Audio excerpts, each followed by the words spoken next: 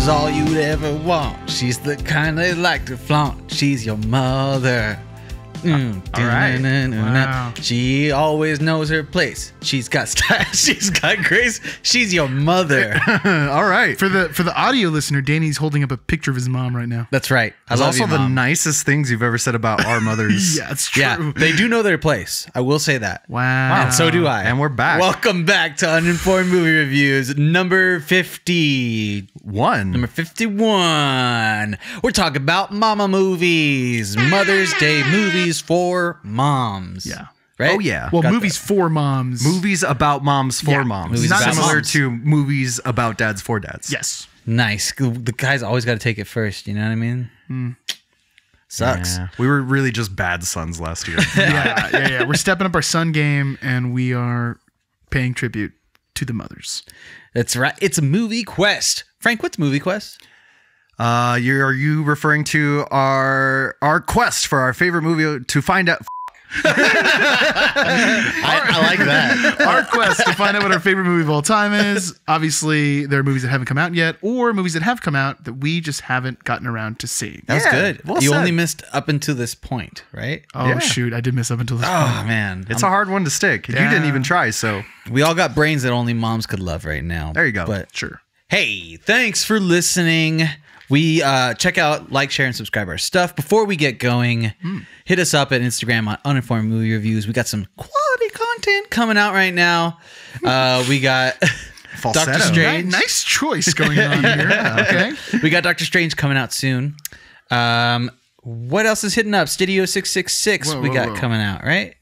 Or am I You're messing up in the past? You're messing up the formula here, man.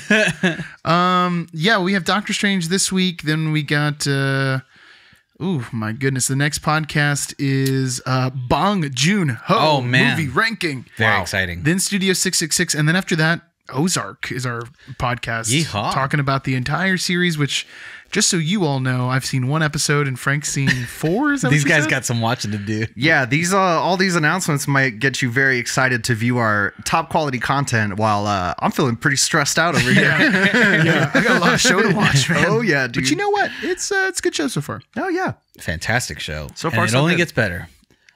So why don't we kick it off? Let's give it to David over here. Why don't you give us your runner up? Wow. Okay, so runner up movies for moms, about moms, just like the Father's Day episode that we did. In that episode, I just asked my dad, give me 2 movies about dads. Okay, which one do you want first? Wait, but this is atypical because your mom is an atypical woman. This is true. She, I think we had an episode where we were talking about movies that our moms like. It wasn't the full episode, but Yeah, it's something. What We it got was into is on the Father's episode, the movies that you guys had picked were movies that my mom would be super into. That's what true. happened. Yeah. Was it like Con Air or something? Like I think Frank had Sharknado on there for some reason. Did you No, have I definitely Sharknado did there? do Sharknado. It got brought up. I don't know how. I don't remember what the conversation was. But anyway, shout out to that episode. Go check it out. Except we won't shout out dads on the mom episode. No, don't be rude. So I asked my mom, hey mom, give me 2 movies about being a mom. And she just was very quick in her response. And then I was like, you know what? I am going to rank them this time. And although I don't think this is as good as my number 1, it's not as motherly as my number 1 pick. Okay. So my runner-up for today is 1960s Psycho. All right. Quality mom movie. Yeah, I know. I was pretty excited. When she said Psycho, I was like, ah. I think my mom and I got a lot of my movie taste from my mom. I could see that. Same. Yeah. Yeah, same here. This is the proto slasher movie, man. This is like the OG. Proto Jason, yeah. Well, even the score is, which is something that I want to talk about right away, is that Bernard Herrmann score, which you get the famous stabbing scene, which was originally intended to be a silent scene until Hitchcock heard the score and was like, "This is it. This is what we've come for." But it's also got that great.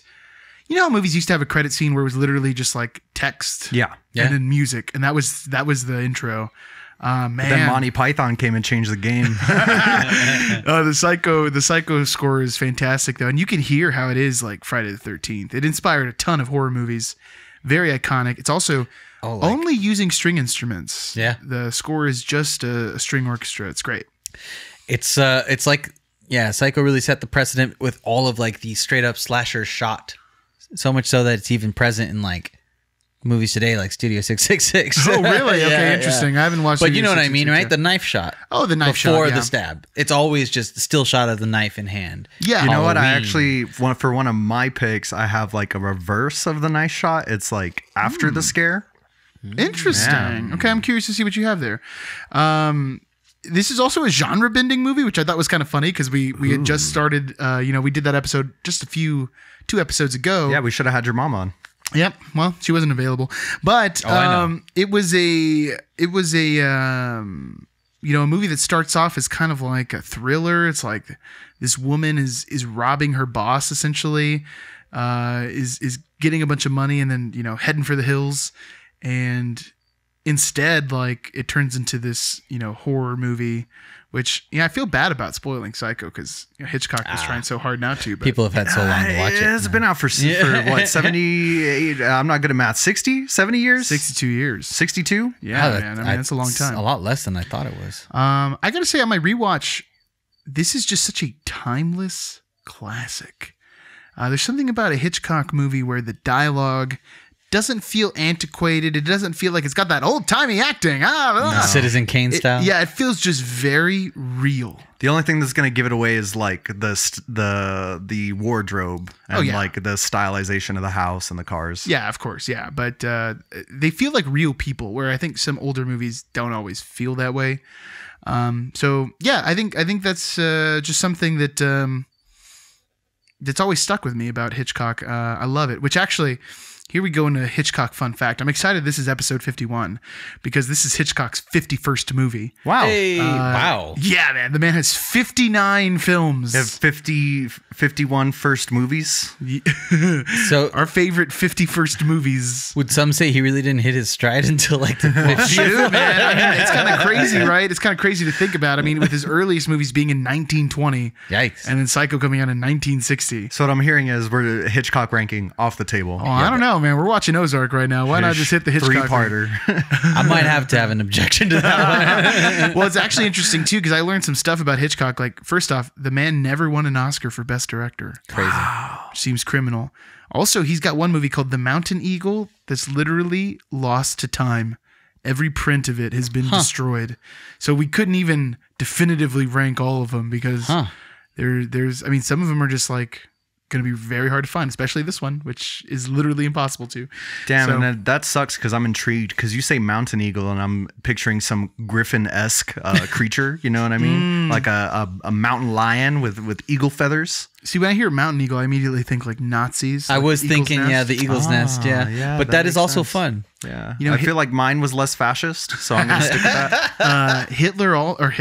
Hitchcock also did a World War II Freudian slip there, documentary. He did a World War II documentary on concentration camps during the 40s. How crazy. He like sent a camera crew to film it then in the 1940s to capture the horror of the concentration camps. And So they this were- had to be like towards the end of the war, then, yeah, right? And they were going to release it to German audiences, and they were like, you know what, these people are like, they're beaten. Like, let's not do it. Something tells me they're gonna pay enough for this after this war is done. I Or that guess. they won't have enough to buy a movie ticket. So they, the movie wasn't even shown until the 1980s, until it was like broadcast on TV. I'm very curious. I definitely want to see it. It's called Memories of the Camp or something like that. So it's not that movie Life is Beautiful. No. That's what's his name?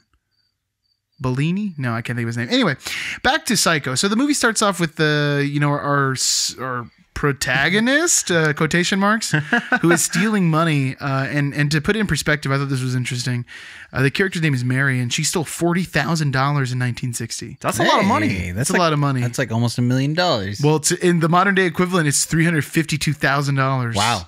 And in the Imagine movie, if she had invested that into some bonds. or some Bitcoin. Oh, She also there's a scene in the movie where she's trying to not be tracked so easily, so she sells her car to buy a different car. She takes the SIM card out of her cell phone and crushes it. Yeah, so curiously she forgot that step. She pays a measly $200 for a new car. Well, she sells her car for she pays the $700 difference when trading in her car for a new car, which in today's equivalent is $6,100. Still which I not thought bad. was interesting. That's still a pretty good not trade. bad.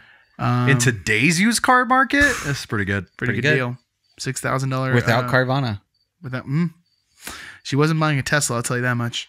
But yeah, so that's how it starts off. I thought also I caught it this time. I don't know if I ever caught it before.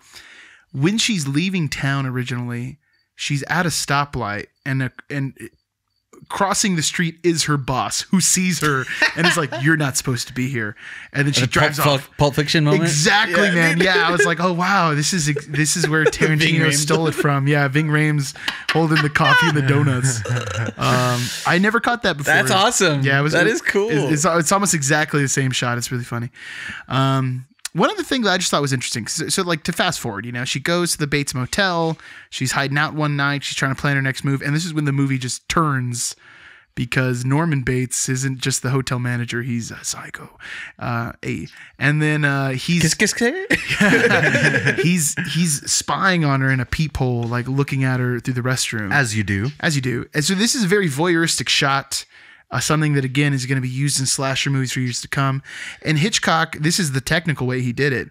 He's filming this in 35 millimeter, and he uses a 50 millimeter lens on his camera, which apparently is the closest way to approximate the vision of the human eye. Interesting. So that the audience is made a voyeur along with Norman Bates. Nice. Yeah, it's a cool move, man. So, I don't know. This is such a monumental horror movie.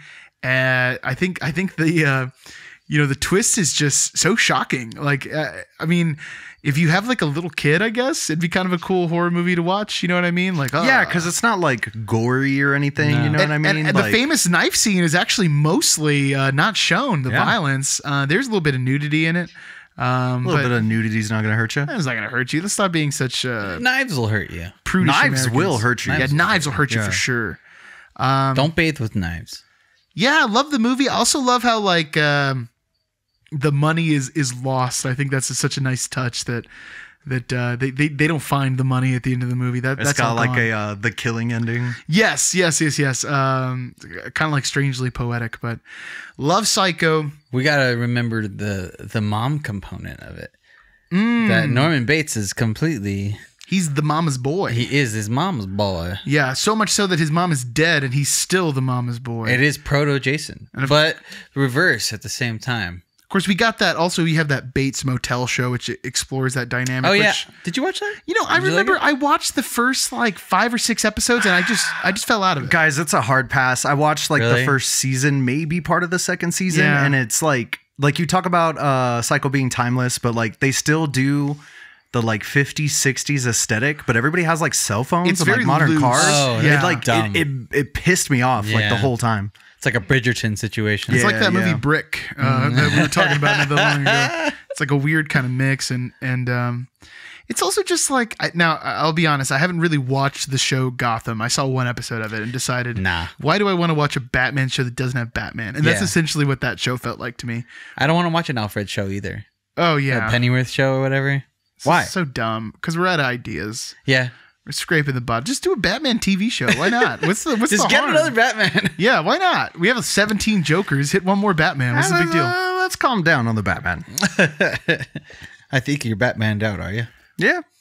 Well, that's all I got for Psycho. Which way are we going next, Danny? Well, Psycho, what an artistic journey is hard to quantify in words. So why not quantify it into numbers? Psycho, with its 109-minute runtime, has an 8.5 out of 10 on IMDb and a 96% on Rotten Tomatoes. Ooh, wow, that's a high one. Made on an old-timey budget with old-timey clams. Made on $10. Oh my God, a budget of $806,947 estimated. If you're going to estimate the budget too, why not round it up? That's a lot. Well, to put it in perspective too, Hitchcock had been doing some huge blockbusters like North by Northwest, like these giant budget movies, filming at Mount Rushmore. Did The Birds come out before this? No, Birds is actually the movie that follows this. You know what? Just Birds. Drop the. He wanted to do a more like independent style movie. He wanted to get away from the big blockbuster kind of thing. And the studios didn't even want to give him money because they were like, this is offensive material. This is pornography. Yeah, exactly.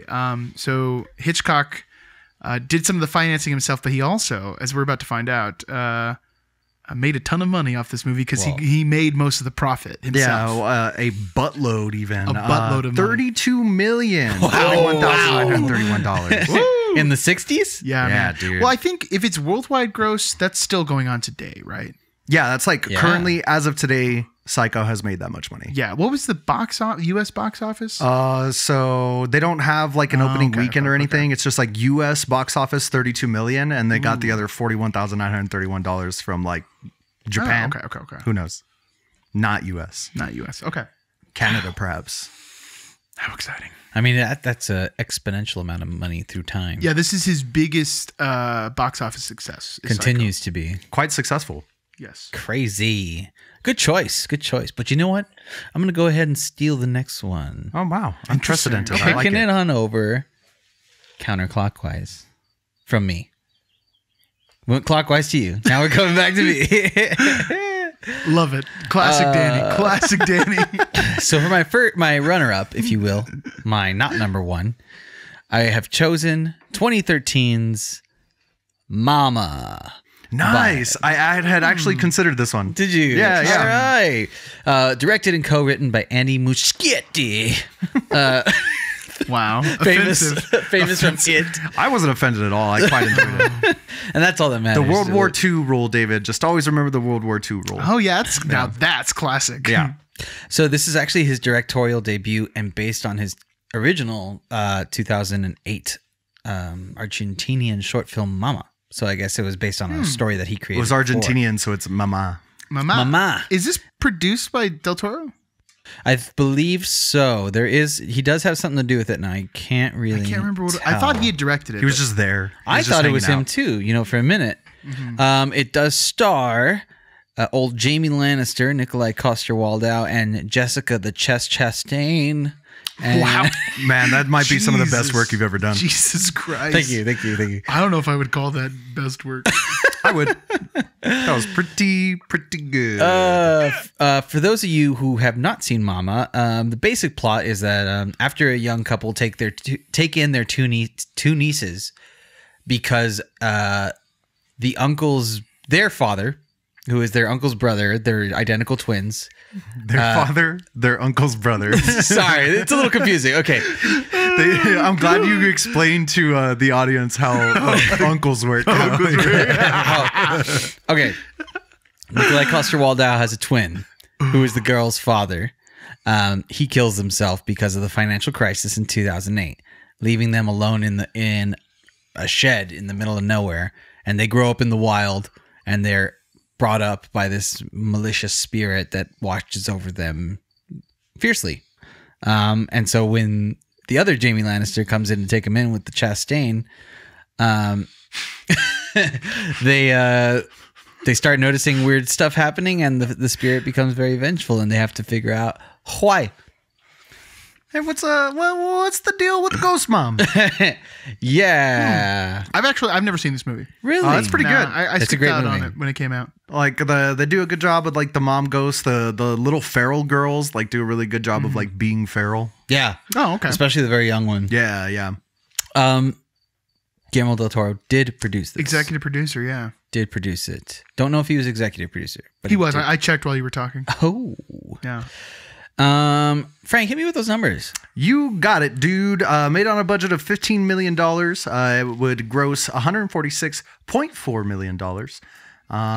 It currently has a 63% Rotten Tomato score with a 6.2 out of 10 on IMDb. Wow. That's a little low, but that's not too bad. Yeah, it is a low. It's below the Final Fantasy Spirits Within bar, which is interesting. And Face Off. Yeah. Way below Face Off. Below the Face Off parameter. Yeah, I mean, I think as far as being on the horror scale, which we usually drop about 15% off of the score normally because it's a horror movie. Yeah, there's a curve for horror. Yeah, there's a curve for horror. I honestly think it's a great watch. I feel like anyone could really at least see some joy in this movie. It's got some good Not scares. the blind, Danny. That's true. You have to be aware of that. What is happening today? I don't know. Wow. There's some decent scares. I'm blame it on the Dutch Bros, not a sponsor. But please hit us up. Great set design. The mama herself pretty creepy. Good sound effects. Decent acting, I think, honestly. But I like the story. It's nice. It's a nice little contained little story that kind of branches out just a bit before it ends, and that's it. Doesn't go on too long. Little, what is it, 90-minute runtime? What was it? 100 minutes. Wow, nice and concise. Nice and tight. Nice and tight. Yeah, 90's good. Yeah, 90's a good spot. Is your mama also a fan of the horror movies? She loves horror movies. Nice. Absolutely loves it. She's showed me a lot of horror movies. Actually, I remember one of the first horror movies we went to go see was Sleepy Hollow with Johnny Depp. Ah, yeah, that's a fun one. And I got terrified. And What's Johnny Depp up to these days? I haven't seen him anything in a while. not doing much. Busy. He's a little busy. Yeah. Okay, Yeah. well. Mostly putting up with lawyers. Yeah, trying to avoid having poop on his bed. Wow, that's a very particular problem to have. Yeah. Probably working on a new Pirates of the Caribbean movie or something. No, I think he said he'll never do another one. You think so? Well, he said it in the hearing. and I think Just to have it like Under on oath? record. Yeah. because I mean they're exposing him as being just such a drunk. You know what I mean? He's like, I can't play such an intoxicated role. I'm assuming, but that's hearsay. No so. one lies under oath, David. That's, Yeah, pure. except Marjorie Taylor Greene. Hey, perjury. Got her. Anyways, This is a fun movie.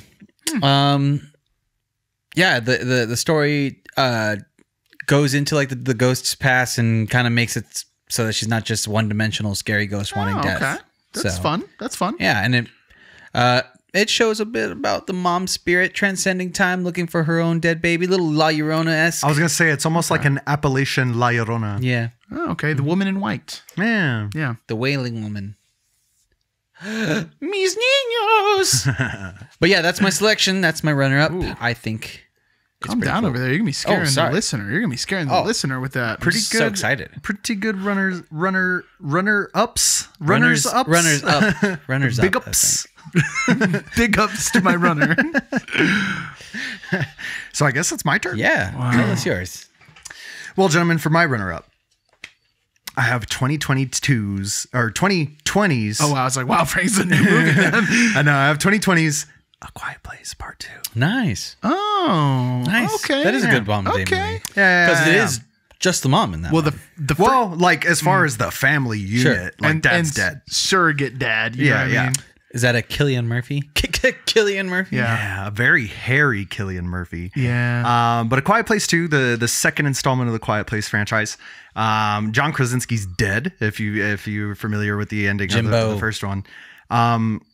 And I wouldn't even necessarily say that Emily Blunt's character is the main character in this one, but she's such a badass in this one that I would argue that it's a movie about moms for moms. Yeah. I'm trying to remember. Is this the one that she has birth in? She has birth at the end of the Quiet first Place. Oh, at the end of the first one. And that's what makes her such a badass, because immediately after giving birth, she has to fight off these monsters. But still, like, within an hour of, like, those events taking place, she's, like, full, like, business mode, gathering supplies, carrying, like, how did I write down? Emily Blunt is running full sprint, lugging around oxygen tanks, supplies, a baby silencing box, and a goddamn baby immediately after giving birth. And they go on like a several mile hike to like get to safety, which all with the placenta right out of you. just dragging Well, it. she ate the placenta. You got You have to. to. You got Yeah. to. You need nutrition. Plus food's scarce. That's what happens in between the movies. That's the DVD commentary. But I thoroughly enjoyed A Quiet Place Part 2, especially on my rewatch. And I actually meant to go look at the character that I'm seated to see what my opinions were, but I never did that. So if I'm contradicting myself, nothing out of the ordinary I there. was just about to say, I don't think we ever did it. Did we just do the first Quiet Place? No, because we did the intro. Remember, it's when But then the pandemic we happened. kept getting hit with the pandemic backlog, We just gave up. and it got to the point where it was like, well, this movie is now like, what are we even going to talk about it for? It was a good intro too. And then we were gonna no. We went to go see the movie. Then we were gonna use the intro, but then Brandon was in it. But then he wasn't on the channel anymore. And then it was- it turned into like a real. I think we recorded reviews, Wow. but we never had another intro. So it's like the lost. It's like the Mountain Eagle. It's lost. To Hey, we'll time. just we'll keep it in the back burner. We have all the files. We'll use it when we start a Patreon. It sounds like our Quiet Place intro turned into quite the mess. Thank you. I'll see my way out. I'm just going to double check to make sure I'm not wrong here. While David's checking, might as well hit the numbers. Quiet Place Part 2 has a tight 97-minute runtime, a 7.2 out of 10 on IMDb, and a 91% on Rotten Tomatoes. It's a little bit low on IMDb. Made on an estimated budget between $55 million and $61 million, which is the first time I think I've ever had a range for these. Had an opening weekend of $47,547,231 and would worldwide gross $297,372,000. Nothing to do with not much being released that year. That's true too. Yeah, Wasn't this one that we watched at home? I'm pretty one sure. we paid for? I'm pretty sure. I think this one was straight to on demand, right? You know, I'll just we did not review it. I mean, we did review not officially, it, but it's not released. Yeah, it's not canon. But I will say that as you've been talking about it, I've been reflecting on a little bit more, and you know, I think the ending is just soured the experience a little bit for me. I think they hit too close. Excuse me. So to the ending of the first movie again. Yeah, a little bit. I thoroughly enjoyed most of the ride. I like the family has to like, and it's so funny that it came out so close to El Camino because they have the same thing of like the weird time, like because they have the little boy at the end of the first one who's aged significantly by the time they started filming this movie, and they just like don't mention it. They even do like a before shot of like the family and the boy's like older than he is in the first movie. And it's supposed to be like a week. It's very confusing, right? Like, well, it picks up right after. Yeah, it picks up immediately afterwards. Well, the movie starts like day one of the events, like the day that the aliens show up, so that they can put John Krasinski in it. Yeah, because you got to get Big John in there. Yeah. Spoiler alert: Big tuna, big tuna, hairy tuna. But yeah, I enjoy like 80% of the movie, but when they get to the end, they're split off into two teams essentially. Well, three teams for a second, and then it ends up being Emily Blunt, the oldest son, and then the brand new baby, and then man, I forgot the name of the character, but the deaf girl, who's one bad mother herself, and oh my god, yeah, I like that. Yeah, killing it. Good justification. Killing it. But yeah, they at the end of the movie during like the climax and the resolution, they have both groups hitting the same notes like at the same time in the movie, which is a pacing issue for me. I understand why they did it so that but I felt like it would have benefited from spreading out the drama. They could have this happen here while they were traveling, and then while these people are kind of settled, you have going down over here on the other side. And there's some more interesting aspects. They run into like another group of survivors who have some crazy disease, and they're essentially like the Bayou Boys that you have in like the like. It made me think of like the swamp in Red Dead Redemption. It felt like a Walking Dead episode for a second. It hits this really weird kind of turn. Yeah. But it's an interesting scene. It's kind of fun. Yeah, it is interesting. Yeah. But that pacing at the end is like, initially going into this, I thought it was going to be my number one. Yeah. I had to demote it down to my runner up, especially after I watched what ended up being my number one spot. Oh, what a tease. But still, can't recommend like A Quiet Place and A Quiet Place 2 enough. We'll see if they drop the ball on number 3. They might. Are they doing 3? They're doing 3. They are? Wow. Yeah, I bet like how soft it got towards the end. I'm referring to myself, obviously. I don't think 3 will be pulled off successfully. I'm saying it. Do you here think now. they'll still have a tuna prequel? Oh yeah, they'll get Like tuna in a there tuna somehow. scene in there somehow. I'll be honest. I think you gotta switch it up at this point. Like different follow family? another family. You need to follow another family, and you need to go like back to the deaf beginning. family. No, you can drop the deaf thing for a little bit. You could just hit like They could day one outbreak movie kind of thing. Yeah, they could do that, or they could that. follow because they besides I'm just gonna keep calling them the Bayou Boys because I like the way it sounds. But besides them, they also find like a peaceful community who like have banded together on like an island. It's like the whole plot to the movie. Love that. They hear a song playing on the radio, and it's like somewhere over the sea. Somewhere. Yeah, Beyond the sea. my love will stand on. But they could follow that community, you know what I mean, or go like day one. But if they try to just follow the same family again, it's gonna blow. It's just gonna fall flat. Yeah, A little too far. yeah. or someone's got to die. Lastly, the thing I really appreciated about this one, like I love the intensity that you get with like everything having to be quiet, like in the first movie. They play on the deaf thing a whole lot more. Like they block everything out and when it's just focused on the oldest daughter. They cut out all the audio, and then when you go back to another person's perspective, you have like the insects and the ambient and stuff like that. So you just kind of she goes off on her own for part of this movie, and you get like how dangerous it is, like being in a world where you can't make a sound, where you can't tell how much sound you're making or what sounds are around you. It raises the stakes a little bit. Yeah. No one brings up farts. Yeah. Why not brings just up farts? Actually, I'm pretty sure Brandon did. Oh, he did. Yeah. Why not just build a house at the waterfall? Why did you build a house near the goddamn waterfall? Or in the waterfall. Yeah. Wow. Great choice, Frank. Great choice. I thought it was pretty good too, David. I think it's okay. Wow. Well, appreciate your candor. It's definitely a runner-up. Here's my number one, a movie that I had never seen before, never heard of before, and Michelle was shocked because apparently this is like a very well-known movie. 1998's Stepmom. Dude! I was going to go with Stepmom. Stepmom's good with Julia Roberts. Julia Roberts, Susan Sarandon. Ain't no valley low. Yeah. Yeah, that's a good one. I was like, why are they using all the 70s music in this movie? I was like, oh, they're doing like the equivalent of like Nirvana being in the new Batman movie. It's just that we're old now. You know what I mean? Dude. It's like why Dr. Dre played the halftime show. They're setting you up, man. It's giving you like getting ready for that alley-oop of sadness for like midway through the movie. Oh, yeah. It's like, oh, you think you like Susan Sarandon, huh? Shabada, shabada, shabada. Whoop, wow. Alley-oop for sadness is my favorite phrase that I've heard this week so far. Yeah, that's a good one. You got a Scottie Pippen into straight depression. So, Stepmom, 1998, we got directed by our boy, Chris Columbus. Hey, not the bad one. No. Not the genocider. Not the genocider. Home Alone's Not to be confused. Chris Columbus. Not Cristobal Colon. Harry Potter and the Sorcerer's Stone, Chris Columbus. In his second movie about a divorced family. Can anyone give me the first one? Harry Potter? No, that's a dead family. Divorced from life. The man has points. You're being pretty liberal with that word divorced. Is it Santa Claus? Are they divorced in the Santa Claus? I think they are, but I don't think that's Chris Columbus. Isn't it? Claus? It feels like a Christopher Columbus movie. Mrs. Doubtfire. Who knew?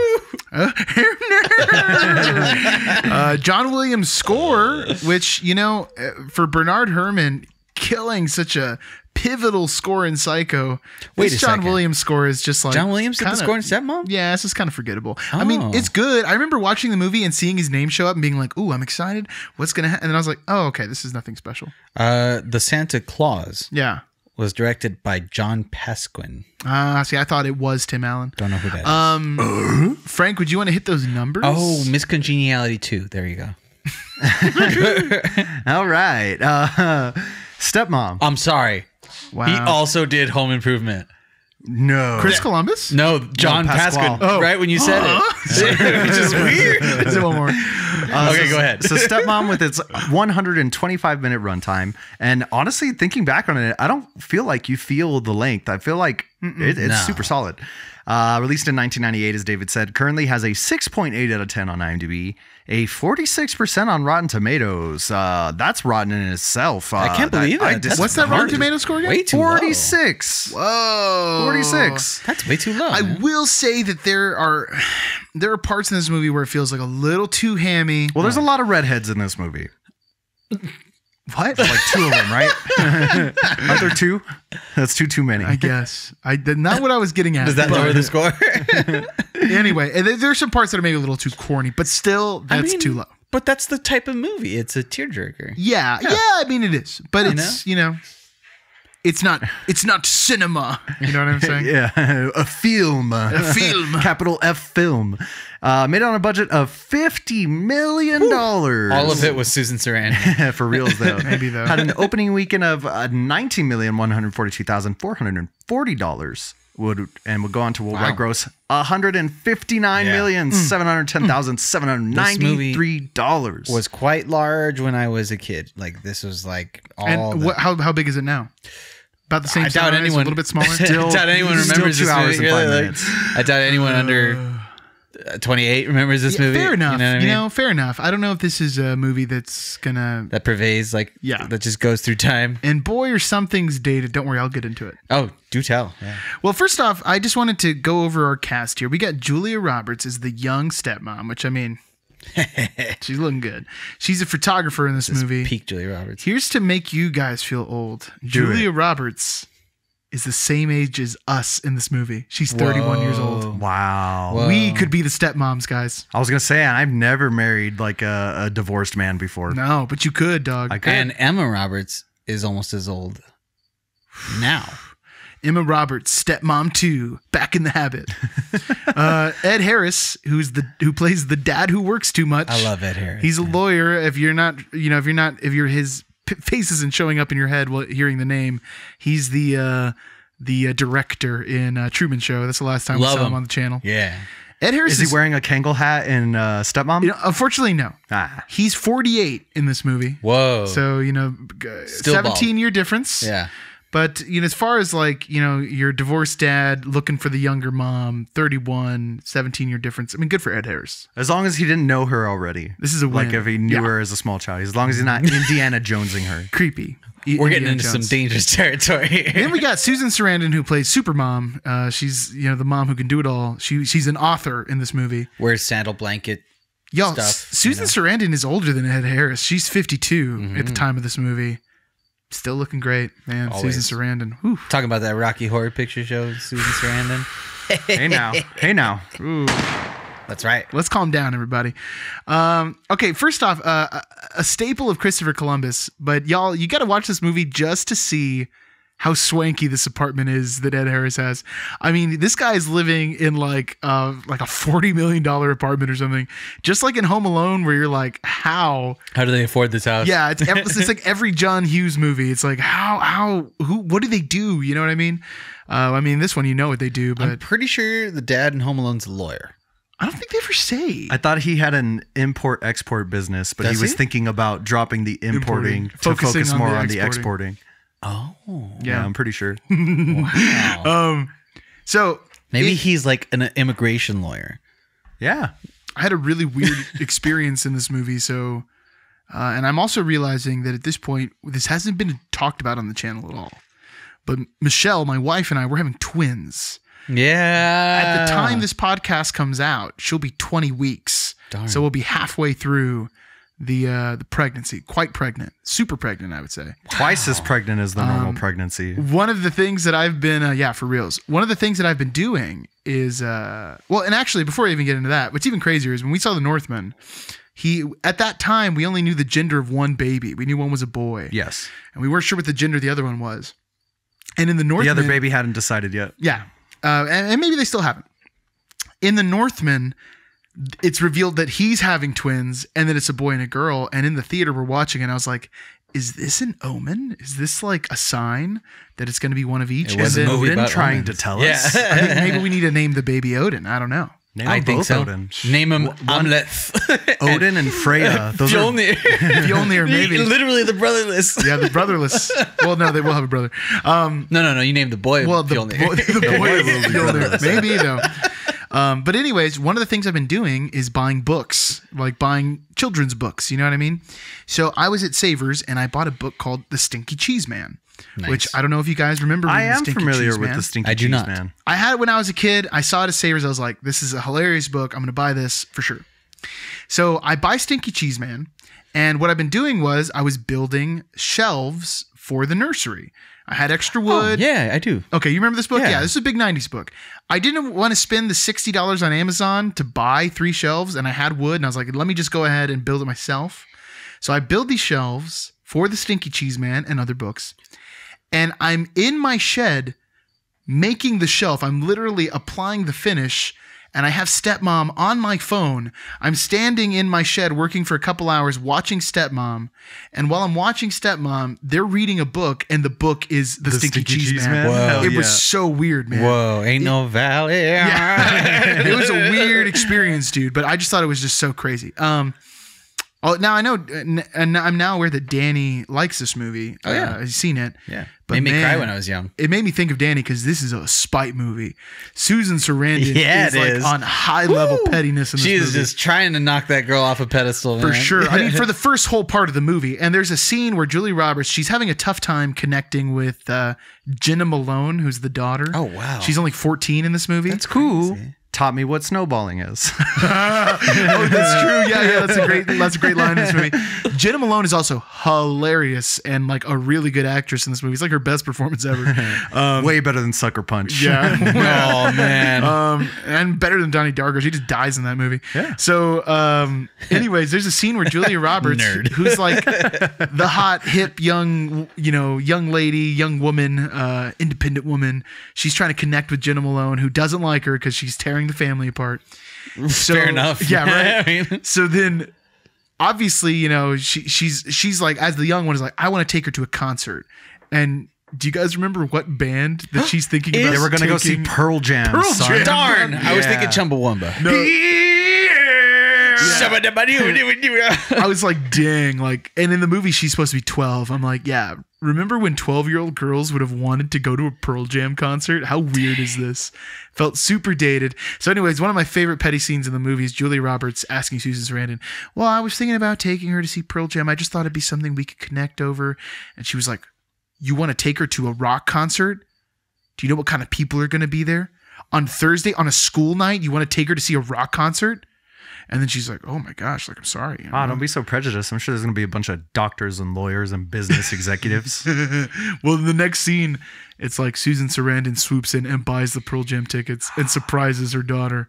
She's like, oh my God, Mom, I'm so excited. Now that is And I a was Danny like, move. Ooh. And then she hits Julia Roberts with a thanks for the idea. Ooh. I was like, oh man. Just to be like, yes, I stole your idea and I'll do it again too. It was great. You know what? Julia Roberts is killing it in this movie. I forgot how good she looks. Oh, she's also just like, she's got a great performance. And then, yeah, you get into the sad stuff because, spoiler alert, Susan Sarandon's got the big C, everybody. And She's got a big C? she's going to die. Yeah, I don't remember seeing I don't remember seeing a her big C in this movie.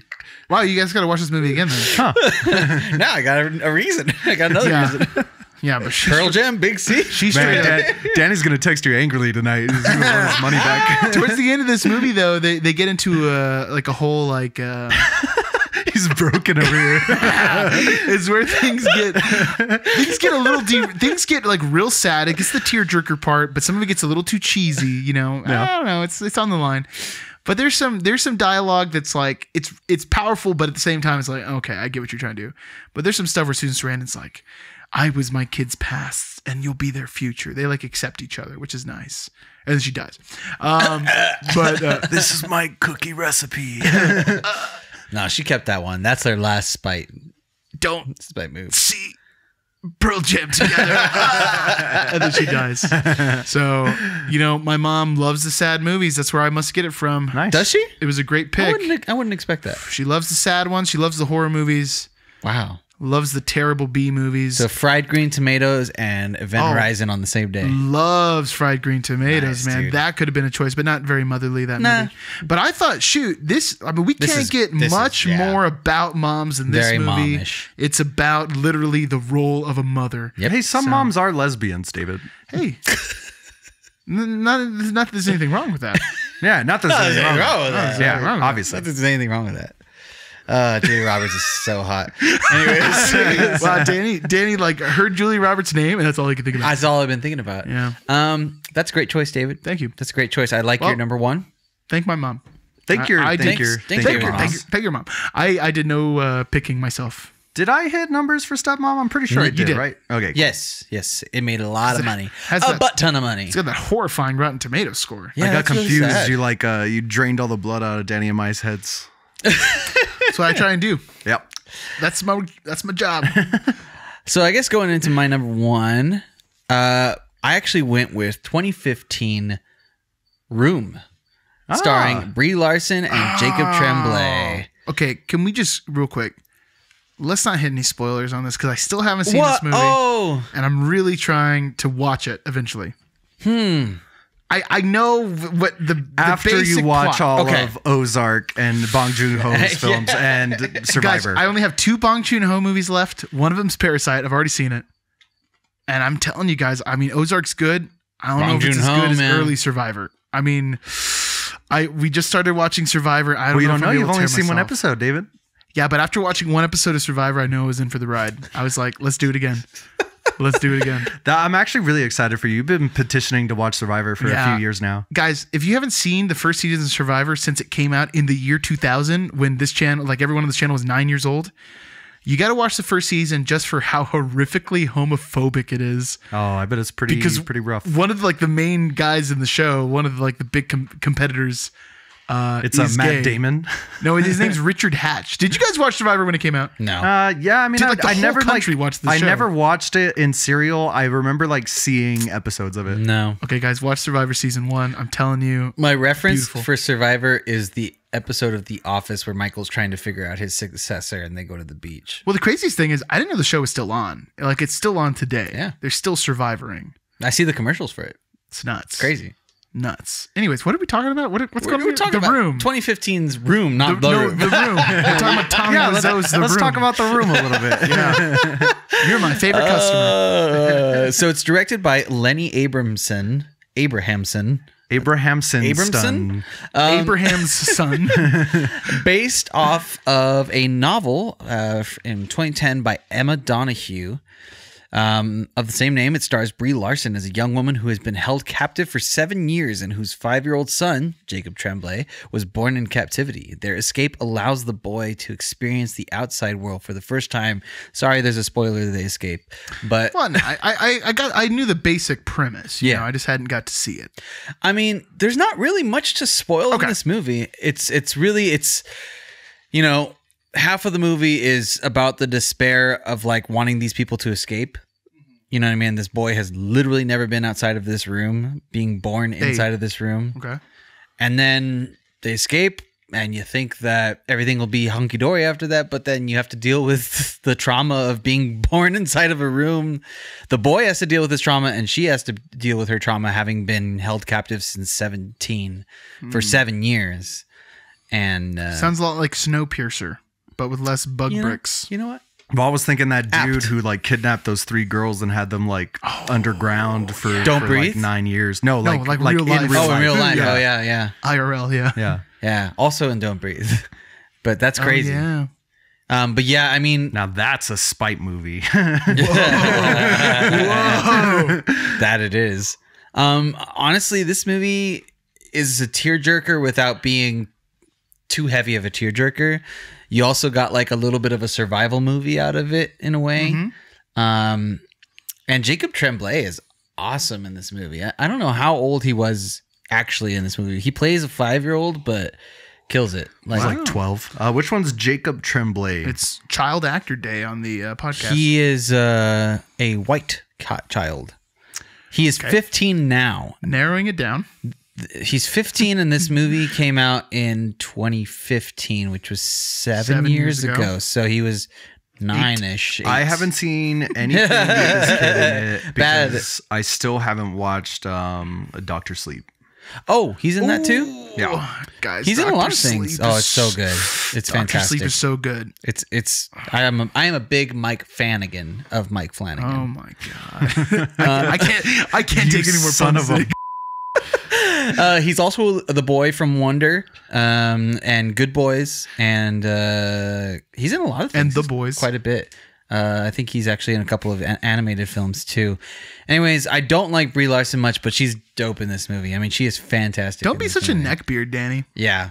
Although, you know what? I was about to say earlier, I used to really like Brie Larson, but Captain Marvel really killed it for me a little bit. And she's so bad in that movie. Who she is as a person kind of annoys she seems me. Kind of just snooty. But maybe she's snooty because all these Marvel fanboys are talking trash about her on the internet. She seems a bit like a big C. Which I...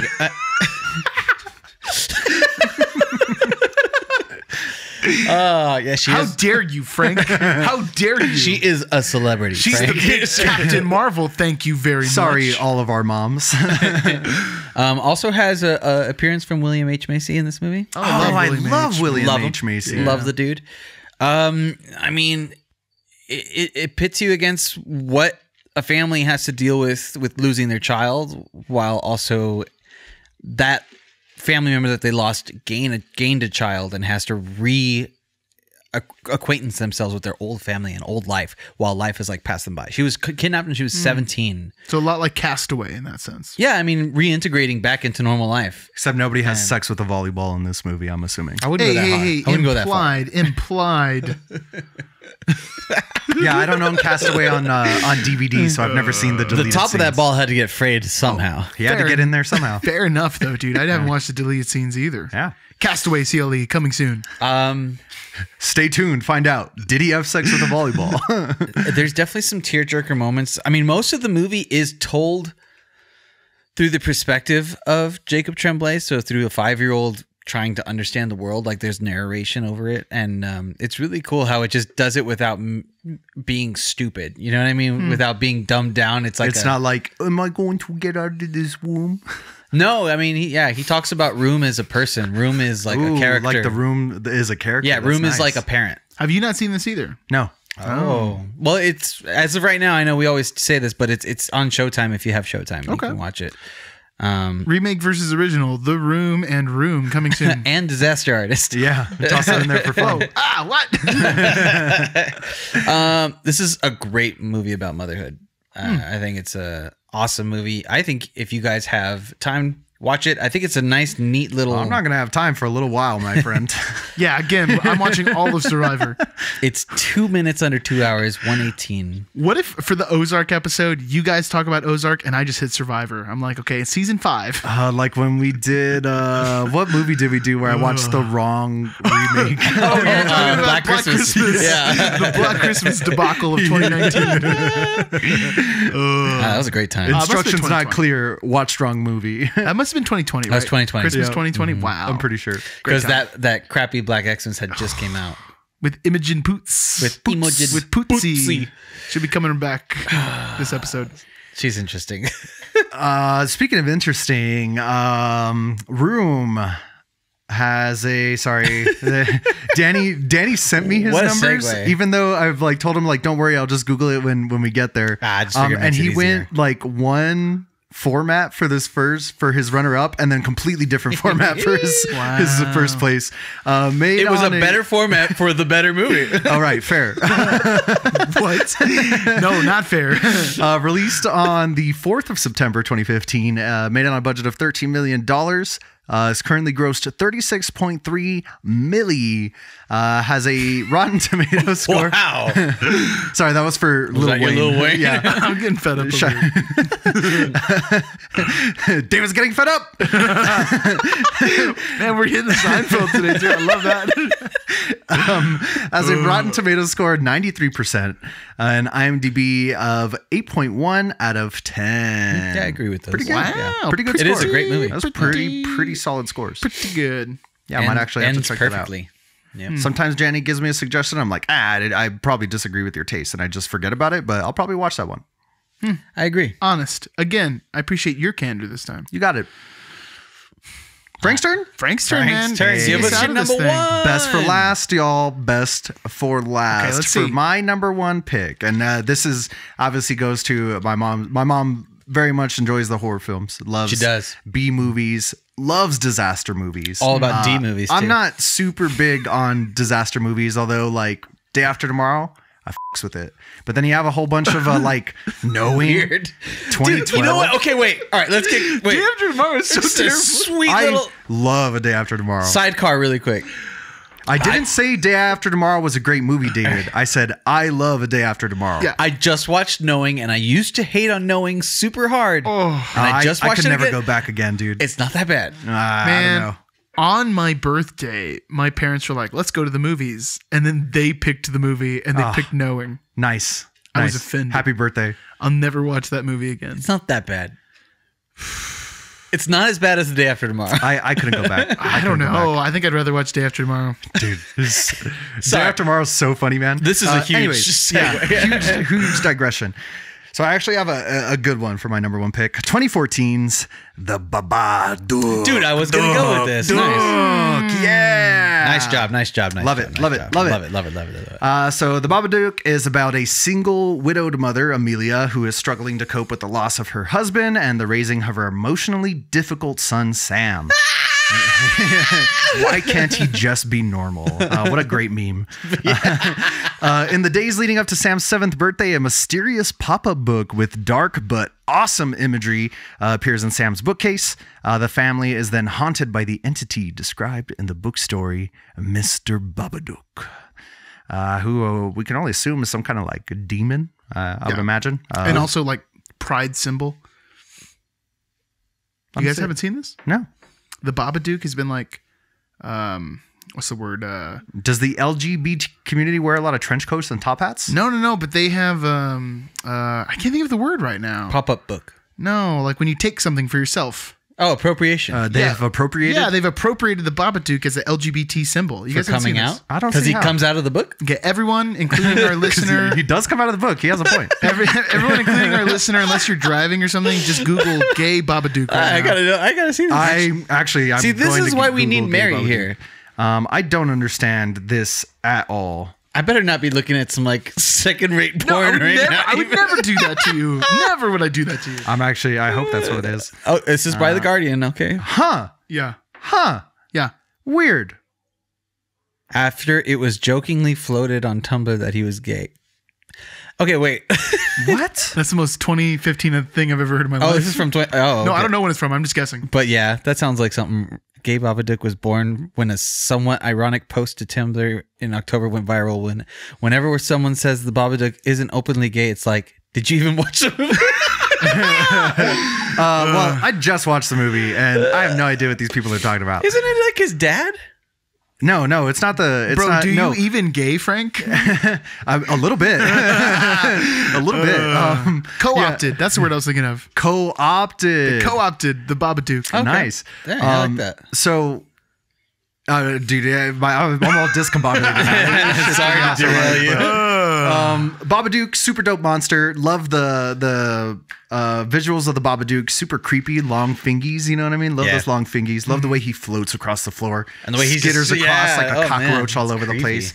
Love it. Love the audio of the monster. His voice, the Babadook, duck. That is fun. I wish our friend David Signs was here. He does it well. nails it. Yeah. It's one of his few accomplishments. What's the other actor he does the impression of? Christopher Walken. Oh, he does do a Christopher good- Walken. Does do a and solid great Christopher Babadook. Walken. Great Christopher Walken. You see Shout this out to watch? Durf. The main character Amelia, she does a great job of just playing like tired as she just looks totally wrecked. And Sam, the child actor, does great too. Like he does a wide emotional range between like drugged up and tired to like concerned for his mom and sweet to like full blown like screaming episodes, and he nails it like every little thing that he does. Love the way the story plays out. I don't think we get like too cheesy with like dead dad. The Babadook does pretend to be him for a second as he's trying to like have the mom let him in. But then she realizes it when she's like, just bring me the boy. She's like, wait, what are you talking about? His name's Sam. What are you talking about the boy? A lot of talk about the boy today, actually, now that I think about it. We're still on the vivarium train. Vivarium. Vivacious. And the ending is probably one of my favorite horror movie endings. Sam like totally Home Alone's the Babadook. He's got like at this point like his mom's totally possessed by the Babadook. Classic like possession of like mom in trouble. The demon wants to get the mom so it can kill the child. Kill the child. You gotta kill the child. Classic. But Sam already like he sees everything happening because he was paying attention to the book when his mom was reading it to him. He knows what's going to go down, so he's been setting up all these booby traps. Booby traps his mom, stabs her in the leg. Great stuff. And then you think they've thwarted the Babadook. You get the typical scary movie ending, but no, you still get like one last little twist where like the mom Amelia and the Babadook have a final like showdown, which is essentially just like a screaming match. And she bests the Babadook, and he runs and hides in the cellar. Yeah. And then they just like keep him there. Let him be like there. a pet. Yeah. They just live with it. Yeah. And I love that ending. They just like, cause it's all like a metaphor of like learning to like live with your traumas. Or her whole thing is like, she just wouldn't talk about the dead husband. It's like, that's not how you deal with things. You gotta live with it. You know what I mean? Yeah. What a nice analysis, Frank. It's great. That's good. Now that I know this, I don't know if you guys saw, I have my pride flag out coming up for June. All I saw was Durs, dude. Oh, well, I understand that. I have my pride flag outside, and I'm going to have to get a Babadook flag now. Yeah, obviously. I'm not on this train, man. I got to read that article. Like, how did it become? Yeah, that's this weird. This is hilarious. Man. There's a post is like the Human Rights Council will appoint the Babadook for Visibility Award. What the hell? This is 2017. Don't be so close-minded, Frank. Yeah, Frank. That's all I have to say. You homophobe. Open your mind up like a pop-up Jesus book. Christ. I don't think this has ever been like said on the channel. And I actually know like a ton of people in my life like don't know this. It might be like a big moment for me, but I'm kind of doing this right now with a lot of family members anyway. But I'm bisexual, and I don't understand what is happening with this Babadook like LGBTQ. Sounds like you need to get a Pride Babadook tattoo, Frank. There you go. I don't know. No, I've always wanted to do him from the Powerpuff Girls. Oh, that'd be cool. Yeah. Hell yeah. Oh, that Yeah. is nice. Get those pincers. Get the clamps. Man, isn't that the original androgyny? Straight I up. mean, I remember being a little kid and seeing him and being kinda like, turned on. huh, I'm different. Interesting. It wasn't all Very the butts nice. from like cow and chicken and all that. No, not into animal butts, despite being born and raised in Texas. Hey, Not the into red animal guy. butts. Although a hippopotamus. No, I'm just kidding. Just kidding. It's No, talking about exotic hippopotamuses. butts. I want a Okay. hippopotamus for Christmas. What an episode. Yeah, this was a strange journey. I guess this is Danny's job. I'm not going to steal his job because I have respect for Danny. Yeah. Some of Yeah. us respect No parts. one would ever do that. So that's our Big Mommy Milkers episode. Wow. And I wasn't sure if we were going to say it on someone had to on hit record, it. but Someone had to there hit it it, is. just like our fathers. And God. I might cut this out. I don't know. Well, you still have the editing power. Oh, goodness. but before we move on from that, be sure to check us out at Uninformed Movie Reviews on Instagram. Like, share, and subscribe us on YouTube. Share us with a friend. Help them make fun of us through comments. I don't care. Let's go to... Wrong button. One more second. I like the... That was dramatic. Yeah. That's dramatic. Oh, that's the right one. Oh, there we go. David, you got a story for us, dude. I do. You know what? Originally, I was going to like make a game. I felt like in a game mood Ooh, I today. like games. And I was like, let's do a game about like, ranking the best movie moms. You know what I mean? You are our Bob Barker. Yeah, I'm always the guy who comes up with the game, and then Frank always loses the game. That's the rules here. Love games? Yes. I didn't Quit do that playing your game. love games with me. Love games? I didn't do that game. Just heads up. So I thought, especially with this being the Mother's Day episode, and with this technically being... Are we going to make macaroni art for our moms? Yay. No, that would have been cute. But we don't have that kind of time. Or that kind of macaroni. We got beans. With this being Michelle's first Mother's Day, this gets into interesting. No, this not gets into yet. an interesting thing. There's Next one. There's a divisiveness about this. I don't know. Have you guys carried a baby for 20 weeks? You know what I mean? Not yet. I mean, No, I'm hoping. At some point. cumulatively, with all the time I've Fair spent enough. carrying my nieces and nephews, I probably got her beaten. I think I'm a mom. There's a as long as you don't say dog mom, geez. That's a whole nother tirade. But anyways, That didn't go inside me. there's a lot of there's a debate online about when like your first Mother's Day is, but there is a strong number of people who say I think it's like the abortion rule, you know what I mean? Whatever side the gay Babadook people are on, I'm on the opposite side. Oh, okay, interesting. that's a tough side. And that's the same side that says no, the baby has to be out. This has to do with your definition of baby, Yeah. I guess. Yeah. But these babies are pretty far along, everybody. They got fingerprints. They got toesies. Did I have fingernails? They can suck their own thumb. They're kicking. You can feel their kick. Have they started masturbating in the womb yet? When did they start doing Oh, that? they're not your kids. That's 200 weeks.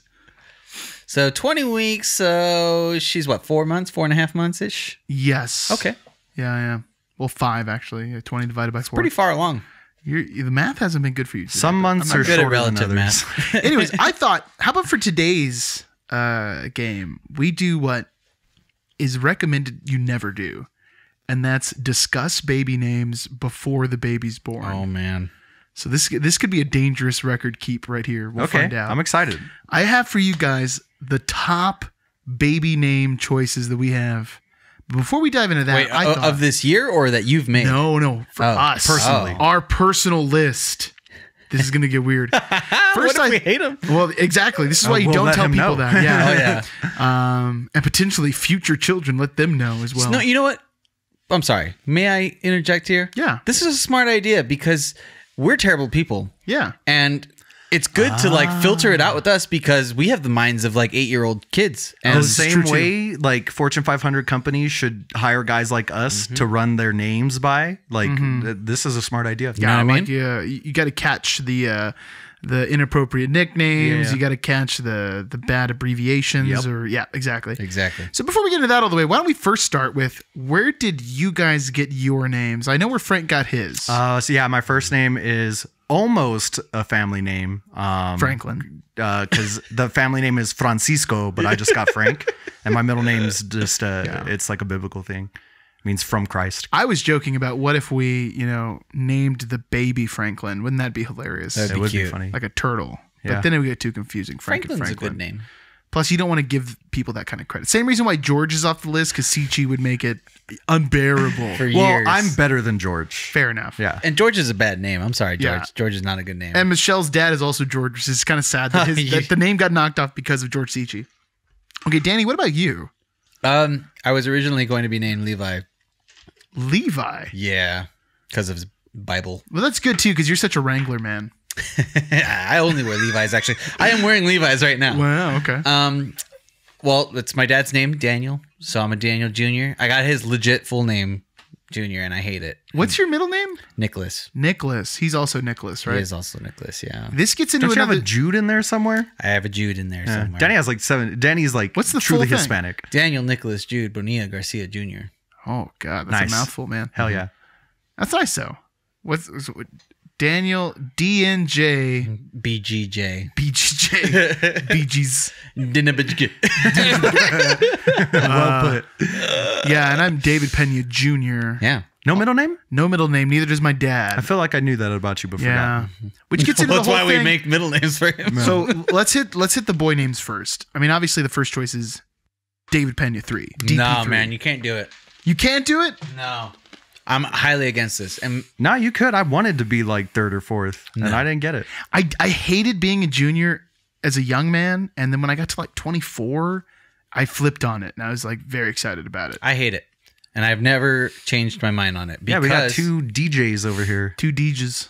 There's reasons for it and there's reasons against it. The reasons against it for me are I hate getting my dad's mail accidentally. I have actually been refused a firearm because they confused my name with my dad's name, and he does have a... I just got to file a little bit more yeah. paperwork. No, I don't want to do that. I was wondering. You know what you should do? And this is just like totally off topic, but if I don't tell you now, I'm just totally going to forget. You should apply for a personal identifier number with the ATF. Oh, I see And what that you're way you saying. just use it You on just your use forms, that, and then yeah. they'll know it's like you. That's a good idea. There you go. Yeah. I'm also, as a child that's against this and has been raised a junior, I thought about a 3rd for a while. Yeah. If I do have a kid, I don't know. I feel like it's a little vain first, but then secondly, I'm planning on changing my name when we get married. Really? Yeah, I don't want To what? I don't know where I'm deciding last names. That's the right now. time to do it, though. Poots. Yeah. Poots. Danny Poots. Poots is a hot runner. Yeah. It's up there. So, what if I gave an unofficial 3rd? What if I give him a middle name, but still call him the 3rd, which is kind of cheating? You call him Cheating 3? a little Like bit. David something Pena Well, that the would be 3rd. like saying Frank's a junior. He's not a junior. He's not really a junior. Yeah, I'm disqualified. Let's just say like the middle name was, Curtis. David Curtis Pena, which is not on the list, okay? But then you could just call him He'd have Kurt. to play football. You could just call him Curtis. You Big know what I mean? Kurt, which would end up being the Big Hurt. Yeah. So he's still eventually, he's still David, but we'll just call him the middle name so it doesn't get confusing at family reunions. Everyone would have to call him 3. Yeah, I'd call him 3. or Trey, which I saw was like a nickname for people who are the third. Trey's like pretty douchey. Yeah, I don't Trey's like like a date rapist. Trey's, I just think of Broad City. Trey sells fake drugs to like 13-year-olds. Yeah. it's a very 90s name. Interesting. Okay, well, we'll come back. And also keep in mind that, Also, there's too many Davids, David. I'm running this by you guys, but also I will totally disregard your opinion in naming Fair a child. enough. Which Never is the for way it is. once did I think you were going to take my opinion in consideration. But also- that being said, Fair. I still feel like you should just name them both Alex. Okay, next one. Charlie. I like Charlie. Or maybe Charles, like Charles on the birth certificate. Yeah, and then you could do Charles Charlie. is a nice name. Isn't Charles kind of white though? Well, you got a Not to get Chuck. too spicy. Instant Chuck. Chuck. Instant Chuck. Chuck Pena. Or Carlos. Or Chaz. CP. Chaz is gross. Chaz is a name for CP's Charles. bad initials too. Yeah. What's CP? It was child pornography. Oh man. Yeah, yeah. And I See, only this know is why you gotta do this. And I only know Okay. this because on a lot of forums, like Forums? it's like message boards and stuff like that. From What are like, you on, Frank? No, this is on, from on like, a lot of 8chan this forums. is from like MySpace days. You know what I mean? It's just like CP will be reported to the proper authorities. Oh, yeah. yeah. Yeah, it is a thing. Interesting. Okay, let's keep going. Ezra. I like Ezra's Ezra. cool. Yeah. EP. Extended play. Yeah. El Paso. I like had that. thought about Ezra as a son's name at some point. Michelle loves Ezra. I also ran these names by my high school kids. They hate Ezra. They think they're- Ezra's they're terrible. high school Well, kids. maybe it's because Ezra Miller is kind of a cuck. Well, that's going on too, right? Ezra Yeah. Miller, it's like that's the name associated with it. Okay, Eli. I like Eli. the book of. The book. Yeah, I see. I don't know got some how I feel Denzel. about the Denzel Washington movie. Hey, man. But it'll be so old by Yeah. then that no one will even remember it. Yeah. Eli Manning, famed mouth breather. Ugh. Super Bowl champion. I'm not feeling as hot about Eli now, actually. I like Eli. Okay. Elliot. I love right. Elliot. Interesting. Elliot's a good man's name. Elliot was also the top high school pick. They loved Elliot. Also, Elliot's like the 168th most popular boy name. I looked these up online. Yeah. I don't want a top 10 boy name. You know what I mean? No. I Look ain't- at David and Daniel. I ain't Frank. going Aiden. I ain't going No, Braden. Jaden. Jaden. None of those. Jaden. Hunter. Tanner. Forrest. Sorry. Last one on the list here, Waluigi. We found All a right, winner. Yeah. That's a winner. 2 stars to Waluigi. Okay, interesting. Yeah, dude. I think Eli or Elliot. Elliot's a good name because it's not in style right now. There's one. Yeah. It's not overly made, but I mean, also you got Elliot Smith. You got Yeah. like Isn't Elliot the name of Brendan Fraser's character in It is. Bedazzled? It is. Bedazzled. Hell yeah. My it mom is. also brought up that comedian, something Elliot. I think he's the one in Scary Movie. No, what is he? Sam in? Elliott's not a comedian. He's a cowboy. No, someone else. you know. You also got to be. Elliot's also the character from Euphoria, the second season. You know, you got to be prepared for Smelliot though, and he's got to be prepared for Smelliot. Elliot. Boy It's named not that Sue. bad. It's not as bad as Sue, but it'll still Yeah. give him a little bit of character. Smelliot is not bad, and that's only like a grade school one. Yeah, you know what I mean? Like, by like 5th grade, it's like, they're that's like, dumb. oh, you're stupid calling people Smelliot. Yeah. You know what I mean? Fair enough. Okay, here's the girl names. Number 1, Barbara. Barbara. No. Mecca Barbara Streisand. I know this was Michelle's mom's name. Yeah. So I'm not gonna hate on Barb. it too hard, but it's A an little old too old? it's an old lady name. See, I never thought of it that way. Also a dog's name. But oh, that's true. I think that's Link's dog's name. From It Rhett and is Link. Link's dog's name. All the high school kids said the same thing. They were like, no, they're gonna make fun of her. Yeah. That's an old lady name. Or people will call her Barbara. Barbara. You know what? It's funny because in high school I dated this girl named Barbara, and that's how George would say her name. Barbara. Barbara. He would really overpronounce it. Okay, Eleanor. Eleanor. Ellie. Ellie. Yeah. That works better. I like Eleanor. It's Elaine. fine. No. No, I'm just talking about that. I think Ellie's Okay. nice. Okay. Chloe. Yeah, Chloe's good. Chloe's a good name. CP again though. But also, yeah, you do Yeah, I have the got problem with CP. CP, but I automatically think of like Chloe, like the meme, like the little white girl with the weird face. Oh, I didn't know that was that girl's name. Well, that's not bad. She's No, it's a fire meme. Yeah, she's queen. It's good stuff. This was also the high schooler's top choice was Chloe. Okay. Thomason. Thomason, baby voice McKenzie. Yeah, that's true. That's the only other Thomason in the world, it Yeah. seems like. Is I don't Mackenzie. like And it. it's baby voice McKenzie and the hospital. Yeah, which is also what my mom said. That's Yeah. hilarious. Okay. I ran these by my parents too, which is another thing they tell you not to do. All right, what about Allison?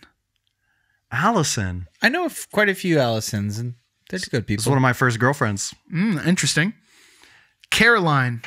Caroline. It's gonna be sung at for the rest of her life. Do you think that song's still gonna be popular in 10 years? I'll do Not it. that song, but Sweet Caroline will still continue to be popular. And she's gonna be like every person named Sherry or you know what I mean? Michelle. Yeah, Michelle. What's the Aerosmith song about a girl? I can't remember. Oh, Paradise. Anyways, she's gonna be sung at for the rest of her life. It's a nice name. It's nice to be sung at sometimes. Okay, 2 more here. Ada Von Like my street? Braun. Oh, that's true. Even weirder. ADA. ADA, yeah. Oh, people are gonna call her Ada. Ada, yeah. See, a mispronounced name is also Sucks. annoying. Sucks. Okay, last one. Sabrina. Yeah, great name. Yeah, like it. I kind of like Very Sabrina. 90s. It's been growing on me. I mean, I know it's the Teenage Witch, Whatever.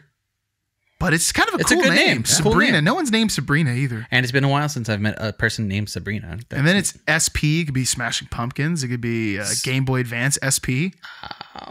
Silver and Platinum. There you go. Okay. Well, I like that. Yeah. Yeah, I think you got some really thanks strong for contenders your there. guidance here. We're going to have to narrow these down. Elliot and Sabrina sounds like a nice couple. I'm on the fence about the Just third. throw That's them the on a biggest wheel, thing. baby. Just throw them on a wheel. hit Spin that that wheel. thing. Let's put them on some sticks and we'll pick that There you stick, go. There y'all. you go. Do it while Michelle's giving birth. Wow. Just bust out the sticks. Wow. Michelle, it's time. Oh, to. man. And then Danny and I come from behind the curtains. Pick that stick. She'll be all drugged out. She'll be drugged out, but pissed. She'll be so mad. That will make her lucid. Yeah. We'll have to get D3 the Mighty Ducks up here if you do D3. Dang, there's a D3 Mighty Ducks. Yeah. That's exciting. The Olympic. I'm not Mighty up for the Ducks. third, personally, but Fair enough. this is your baby. Obviously, But that's my a spite choice from Danny. To do. Yeah. You could Obviously- get a spite choice name. obviously my dad is really pulling for it. You know, I what know mean? he is. I'm sure he is. Yeah, I'm sure he is. But part of me, honestly, right now, the top contender for me for boy name would be David Elliott the third. You know what I mean? Unofficial third. Or you could just call him Elliot. Then you just call him Elliot. Yeah. We just call him by his middle name. And you know what I mean? Andrew McMillan, his real first name is Thomas. Yeah. Really? Yeah. Is this the same scenario? They wanted just- to make him a junior or something? Or Well, his dad's name is Thomas. Yeah. So, See? That's what I'm saying. but his dad goes by Pete. So. Okay, that's just confusing. All right. Well, there's a special Mother's Day baby name. I like that. Yeah. Thanks for your input, guys. Yeah. That's what I got for you. You always got to think back to your middle school brain. Like, what? Yes. How can I make fun of Truly. this kid? You know what I mean? Yeah. What are the initials going to be? What's going to happen? How? Yeah. How Oh, much your of a name's tease? Jake? Not Bonner? Boner? Yeah. I mean, there's no help in Not Bonner. to hit the Seinfeld again, but like what does he think that lady's name is? Mulva. And then ends up being like Dolores. Yeah. Yeah. Oh. Seinfeld episode ranking coming soon. I'm that was down. interesting, I am David. down. That was I am interesting. down. Sorry. I am totally down. Also, yes. Tony. Okay, we're going to rank the Seinfeld seasons. That's what we'll do. Ooh, That's an easy I could one. get into that. Yeah. Yeah. I could get It's into just like that. reverse order for me almost. Pretty much. The show gets better as it Yeah. goes along, man. That That was show's so good. That was quite interesting. All right, thank quite you. interesting, David. Yeah, I really enjoyed you. that. So now that's going to go ahead and kick us on to our next segment, which is Character Limit Extended. Stretch it. And we are talking about, I don't remember. Vivarium? Vivarium, I don't care. Vivarium? It's a dead language. You can pronounce it however you want. Beautiful. Right? I Latin. Yeah. think this goes to me because I had the Hemingway. You did have the Hemingway. I also am the outlier here. I'm the one who didn't enjoy this movie. True. So I've been thinking about it. I almost thought about writing a book report and just reading it. You know what I mean? But here's basically my issues with Vivarium. There are some things about this movie I really like. I think there's some really nice aesthetic choices. I think there's some genuinely creepy things about the movie. I really like Imogen Poots. I've liked her since I saw her in 28 Weeks Later. I thought she was really cool. Whoa. She's the daughter in 28 Weeks Later. I didn't think about that. I hate Jesse Eisenberg. I hate him ever since I first saw him. It's really hard to enjoy Jesse Eisenberg. It's hard to scrub the Zuck. Yeah, so to be fair, this is already like a weird kind of like, I'm interested in her performance, but I already am biased against Eisenberg. Vivarium for me, just, it ultimately felt a bit one note. Like there's like one particularly creepy thing with the boy character, and that's that he's creepy. If you guys haven't seen this movie, haven't heard a review yet, basically Vivarium is like a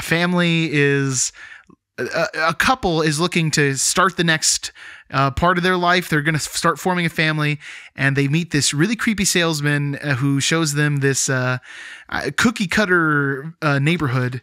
And while he's showing them this house, this really creepy guy, he disappears, and then they find out we can't leave. There's no way out of here. We're stuck here. And then if you've ever been stuck in like a cul-de-sac like kind of neighborhood deal, like it's like, how did I get lost? It's a little paranoid, but also like we've been here for half an hour. All right, when are we getting out? It's fun too because they try to use their phone, but there's no service, and it feels like a little like a millennials kind of problem, but it's relatable. So the first thing is some of the characters to me, they don't act in a sensible way in which I feel like kind of lessens the tension a little bit. And what I mean is immediately they don't recognize how creepy and off-putting this house salesman is. Where there's not a realistic reaction to the presentation he's giving. Like this scenario should have never happened. They should have never gone with this guy. Well, I'd have to disagree with you there because Jesse Eisenberg says out loud, "Wow, Martin, you are one creepy." What does he call him? A creepy, persuasive motherfucker. But they're gonna. But the only reason they follow him is because they've already been looking at houses for like months, and she's been saying no to everything, which is a good reflection. Well, let's go see it. Like, I just want to find a house so we can stop looking at houses. And it is weird because the only thing that Martin says is he just mocks them. Yeah, that's what I'm saying though. I mean, I think if you were in this real scenario, you'd be like, let's go somewhere else. You know what I mean? Yeah. Like, I don't see why you would stick around for the salesman. But anyway, then they get there. In this market, David? In this market, in this economy. Then they get there. They're stuck there, essentially. Yeah. I like that part. That part's, yeah. We get a little bit of frustration, them kind of driving around. But then the movie just kind of decides, like, I don't know what else we're going to do with this idea. There's no exploration of the neighborhood. They're not going into the other houses. It would have been interesting to see them, like, breaking into the other house just to find out it's exactly like the other house. You know what I mean? I thought they tried to get in the other houses and it wouldn't open. Did they? I thought it's possible. Wouldn't open. Yeah. But I'm just saying, like, basically our characters become complacent, where they just decide, you know what, we're here, and this is it. I mean, we do have Jesse Eisenberg kind of getting into his best Shia LaBeouf and like digging that hole, which is fun. A little bit of mania going on here. Yeah. Like works himself to death like a young Japanese businessman. They try setting the house on fire first. They do that too. To which it comes back like right away. And then the box shows up. So then I guess there are some things that that they attempt to do. So then the box shows up. We have the little boy. And then I also feel like, okay, 5 minutes in, we get what the creepiness with the boy is. He's got an 80-yard voice. It's very unsettling. Which is really awesome, like dude. It's unsettling, but that's it. That's the whole bit. It is so weird.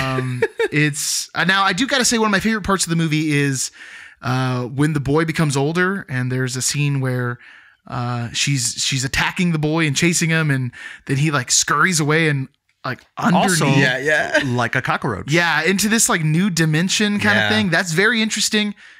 But then that scene just kind of ends. Well, I saw that as like, no, continue. I don't want to derail. The scene just sort of ends, and then that's it. It's like we had this idea, it's finished now, and that's ultimately how the movie ends. Also, where there's a bit of a reveal. I don't want to spoil it because I mean, if anything, it's a good movie worth watching. At least. Honestly, I don't know, but if you guys feel that way, that's okay. I'm not gonna, unusually, I'm not gonna, trash talk anybody. There's not really a twist. Well, it's a reveal. Yeah, at the there's end. a reveal. It's a reveal, but then the reveal ultimately is, okay, so then what? Like, why did this happen? What's the motivation for this happening? It's gonna happen again. But why? Like, what's going on? Is this I guess is a metaphor for the cyclical kind of like the trap of suburbia that we get ourselves into, which is cool, but this is what we said in the first 15 minutes of the movie. So, and ultimately, I mean, the review that I went with was like, It's a premise that's stretched a bit too far. 30-minute premise stretched too far. It could have been a really tight Black Mirror episode. Yeah. You know what I mean? Which in themselves are like 90 minutes. Yeah, and those are pretty long. Yeah. Okay, maybe it could have been a better Twilight Zone episode. Okay. It could have been a damn good Courage the Cowardly Dog episode. It really made me feel like Courage the Cowardly Dog. Had a lot of that. And to be fair, Courage would have done it creepier. Yeah. I think it might have been. Yeah. So I don't know. Some of the creepy stuff works for me. I really like the aesthetic choices. I love the creepy clouds. I really liked that whole scene, but to me, it's just and in a review that I didn't mention, it just feels very skippable. It's not like groundbreaking.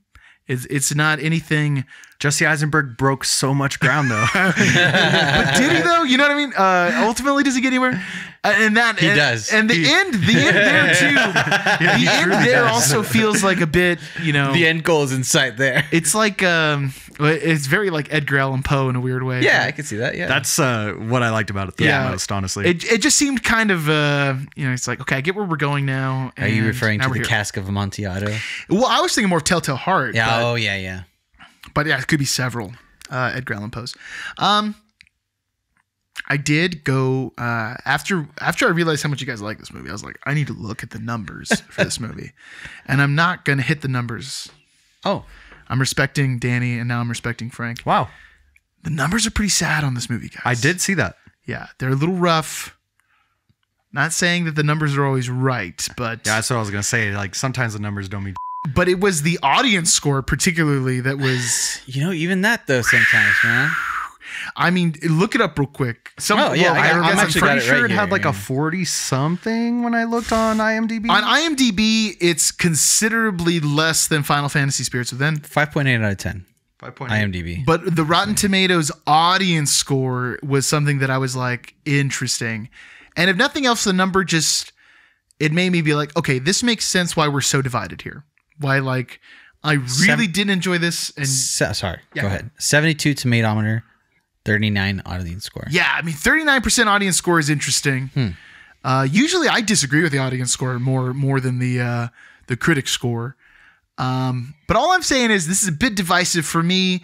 Not really worth the watch. Just watch our CLE review instead. Definitely watch our CLE review. Leave a comment, throw us a like, click that bell, share that bad boy. Okay, who had you were the chirp? No, Danny's next with Danny's the chirp. I had the book report. I originally suggested this movie because I happened to stumble upon it. I also think you what was it? You understood the assignment. This is a very Mother's Day-ish movie. This is a nice pairing with what we had going on today. It's on brand with what we were going through. I wanted to go with Mother, but I do know that at some point we're going to hit a ranking. I actually thought someone was going to use Mother for today. That's why I didn't go with it. Too biblical. Yeah, well, too on the nose, to be honest. Even though I chose a movie called Mama. Yeah. But yeah, this movie's not perfect by any standard. Like, there's a moment between like the second and third act, I guess you could say, that it really lulls. Like where the boy, it's like, all right, yes, the boy's creepy. He continues to do these creepy things, but then you start realizing that there is a extra dimensional aspect to a lot of this stuff, and then you're just like, okay, now I can kind of see what's going on. You kind of get that aspect when you're just like, okay, this house won't burn down, or okay, they're just getting sent these prepackaged meals of, is this food? What was the note that came with the kid? Feed the boy and you'll be set free or something? Creepy prepackaged food too. Yeah. How does Jesse Eisenberg have this long-term girlfriend that's willing to move in with him when he's so unlikable? Yeah. And he's like a man. They're looking for a house when he's like just a handyman or something too. He's a landscaper. He's a landscaper. Yeah, that's why not even full-blown handyman. Hey, I mean, landscapers can make a good amount. No, I'm not saying that's, but he doesn't even have his van yet. I was pretty sure he was jobless. Like, I was pretty sure he was like jobless. How are you going to get pre-approved for your home loan when you don't have the income? No, he's not jobless. He's there like cutting the trees at her school at the beginning of the movie. That's what it is. Okay. Oh, and I forgot about the whole intro of the movie, but I got to say the baby bird the opening, the very cuckoo, cool. Sorry. Reminded me a lot of Us. Yeah. Okay. Yeah. Yeah. With the rabbits. Yeah, and I mean, for those who didn't see it, the movie starts out with a cuckoo. No, that's you. That's the Japanese translation for Danny. It's a bird that invades other birds' nests and poses as a baby to fool the other birds into feeding them, and then it just kills all the other babies and then just leaves. So it's like poetry, it rhymes. I mean, it's like the smoking gun, the gun in the beginning of the movie. You know what I mean? Never have an invasive bird species in Act 1 if that you're not going to allude to. Yeah. In Act 3. Exactly. Yeah. I mean, do we even have to skirt around what they're talking about? I mean, it's just that there is like a very last minute reveal, but I mean, immediately just watching the trailer, you know, okay, this creepy baby / child that's growing up rapidly. Is it human? Is not human. Yeah. You know, you get that. For those of you who haven't taken sexual education yet, like if you like go to school in Texas or something. Florida. Florida, but throw Florida in there too. Babies don't come in boxes. No, they don't. Not by storks. And you can't. Well, they kind of do depending on how crude you are as a person. They do come from one box. Like Danny over here. Don't worry. Danny's got the lowbrow. Yeah, like I said, you got the alley-oop. I just slam it on in. Yeah, yeah, he does. I like the ending of it. I like that it ends kind of abruptly once you get the reveal. And I like that it cycles back to the beginning, which this movie in itself is a cycle about cycles, about the life cycle and the ovarian cycle for that matter. Sure. True that. But it's good. It's a good watch. As a person who likes sci-fi, I would recommend it to anyone who likes sci-fi. Is it sci-fi? I don't know if it's sci-fi. It's not like the internet says it is. I mean, it is classified as a sci-fi. It's like a sci-fi horror mystery. Satire. Yeah. Interesting. I would actually reverse that order. I would say it's a mystery horror sci-fi. Sci-fi question mark? I mean, it's not very. But you would spell it like Sci-Fi Channel. It's not like SYFY. It's not like a technological sci-fi. No, I mean it's like that. There's a little sci-fi premise at the end. If you call Twilight Zone sci-fi, then yeah. Yeah, I would definitely qualify so. Yeah. Twilight Zone as sci-fi. There's a couple of sci-fi episodes. They play it on Sci-Fi Channel. True. Mm-hmm. That's enough. Definitely like Pulp Fiction sci-fi. Like Twilight Zone is Pulp Fiction sci-fi. Like Pulp Fiction. I thought you meant in the literal sense of Pulp Fiction. I was like, Danny, I hate to disagree with you, but Pulp Fiction is not science. It's not sci-fi. No, but Pulp Fiction in the literal sense starts from sci-fi. Yeah. Not you're talking about like not hardcore like Martin Short in what's that HBO Showtime series that's coming back? Party Down. Martin Short. He's like, no, just hard sci-fi, not fantasy bullshit. Nice. It's a fun movie. I liked it. It's a good watch, from my opinion. Frank? And I guess I'll keep on kind of short because I already talked so much on the episode, but tell me about it. Like Danny, like I loved the ending. I love endings. You're wearing the shorts. I'm wearing the shorts and the shoes. Yeah, I really like the ending. I like that it's not full reveal. I love the fact that we don't get answers. It's we're in the same situation as the main characters in the story. They don't get to find out why this whole thing's happening. You know what I mean? They have no idea, and we'll never know either. It's almost pointless and like futile in their eyes. You know what I mean? They're just there to serve their purpose, die, get put into a bag, get tossed into the hole, and clear out the house for the next person. I loved how well that paired with the despair and the hopelessness throughout the whole movie. Yeah. I also really like the lull when you hit like between those acts, because it's like it's the mundane. They're just trapped in this house eating food with no taste, and years. like they're alive, but they're not living. You know what I mean? They're just there to make sure this thing doesn't die for whatever purpose, because we don't get to find out. I hope to God, like don't sequel this movie. I don't want to know any more about it than I already know. I think it's perfect the way that it is. Well, I can't imagine it'll get a sequel. No, because I can't imagine it has very much. It made very much money, but maybe I'm wrong. I doubt it. Let's see. Didn't it come out in COVID times? I'm pretty sure it did. I think it's 2019. This might be a casualty of the COVIDs. But yeah, like personally, I thoroughly enjoyed this watch. I watched it a second time. It's I enjoyed it too much. Oh, okay. Made on a budget of $4 million. They've currently grossed $434,000. Yeah, I think it went straight to Prime. Hopefully nobody mortgaged their house for this one. I think his movie also came out on my birthday. It's March 27th, 2019, isn't it? Wow. It is May. Oh, no. Well, March 27th in Ireland is when it came out. It debuted at the Cannes Festival May 18th, 2019. Sorry. You had to hit it. Fantastic, David. Fantastic. Love the creepy boy. Love that he hits like before he gets like full blown like young man, he hits a puberty thing where the ADR voice gets like deeper and squeakier for a second. Like I remember sitting up in my chair like, ooh, they're like hitting it. This kid is growing like a dog. What's a dog? Woof, woof, woof, woof. I love how annoyed they seem the whole time. I love when they start to separate and because it's like Jesse Eisenberg's losing his mind. And like, even though Imogen Poots is keeping it together, she's losing her companion that she's going through this. Now she's become totally isolated, totally hopeless, totally devoid of any kind of like real answer.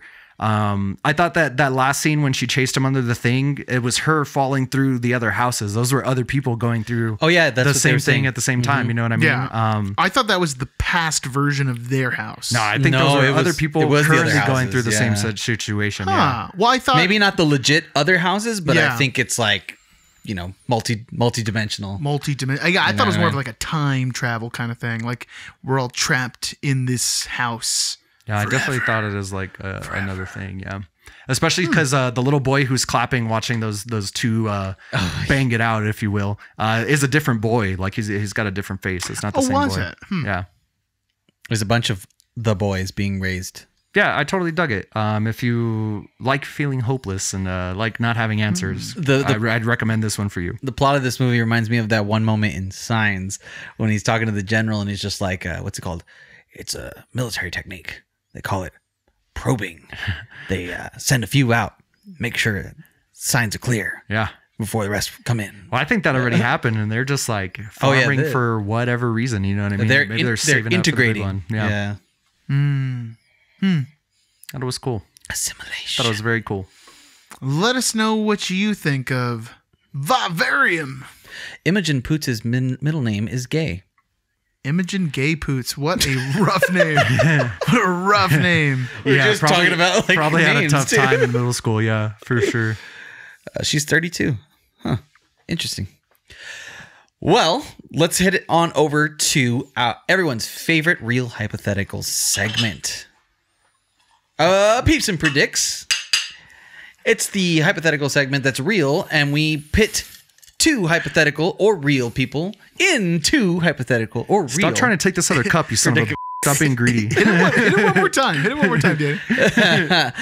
We take two people or peeps and put them in predicts or predicaments and see who comes out on top. Our current champion is not the Foot. Who got defooted? It's John Stewart, Danny. Remember the Green Lantern? Stewart. The one that Frank was being racist towards last episode.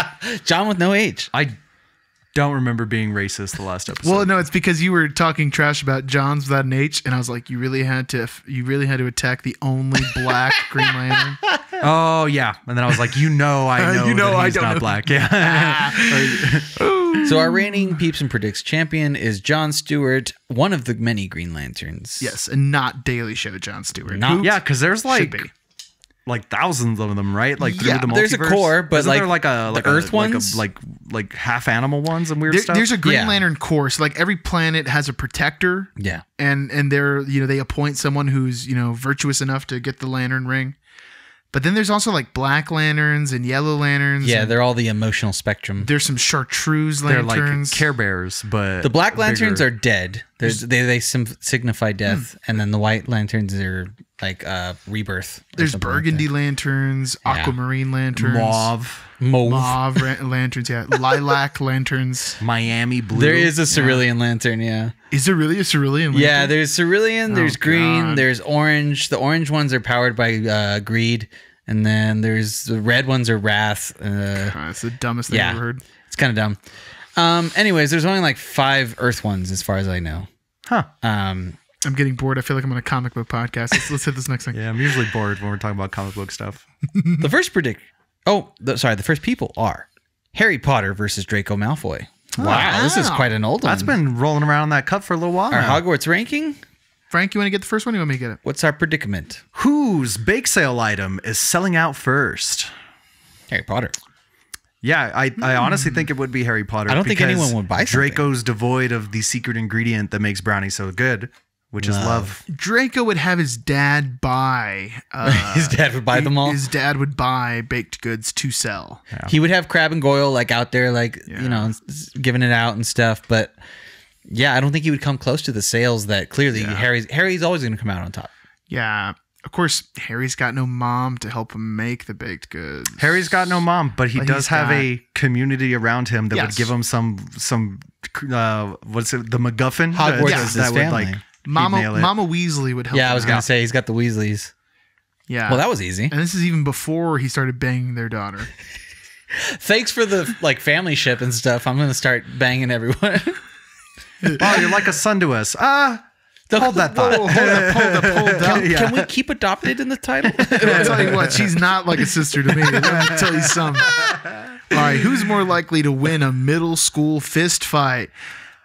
Harry Potter. I mean, he does. I mean, this is interesting because they do have a duel, and Harry pounds him. Harry wins the duel. Yeah. But we're not talking about a wizard's duel. We're talking about a middle school fist fight. Yeah, but we know that Do they have a Malfoy's fist fight? putz. You know what I mean?